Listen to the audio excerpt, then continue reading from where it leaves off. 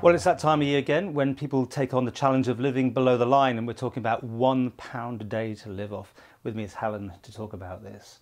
You're taking part yourself? That's right, yeah. What's it like? I mean, how easy is it? It was more difficult on the first couple of days. It kind of gets easier in one way in terms of managing the hunger, but it gets more difficult because you feel less satisfied, and it's the monotony of the same meals going through day by day that's annoying. So, Well, take us through. What's it been like so far? okay, so a typical day, I treat myself at breakfast to a cup of tea, and so that's a treat. That's a treat. Yeah, that's literally a treat, and a bowl of porridge made with water and a spoonful of sugar, because sugar's very cheap, of course. Lunchtime will be some rice with a little bit of chicken and some vegetables, like a bit of onion, a little bit of celery, a little bit of carrot, and seasoned. That's the key, because seasoning's cheap. And to finish it off?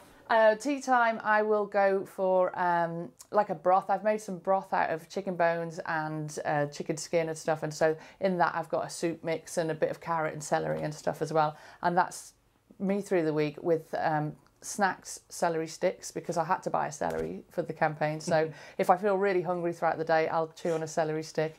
And I also allow myself a couple of peppermint teas a day. Outrageous. We got pictures last year of Mr. Skelly and Mr. Gorn, who are also taking part this year. That's right. We showed this is what they were eating. It didn't look that appealing, but they did it, and they've come back for more this year. Yeah, that's right. That's right. It doesn't. That's it. It kind of gets boring, the food, the sort of routine of it, and everybody's eating really exciting things around you. You kind of eat vicariously. You're like, what's that you're eating?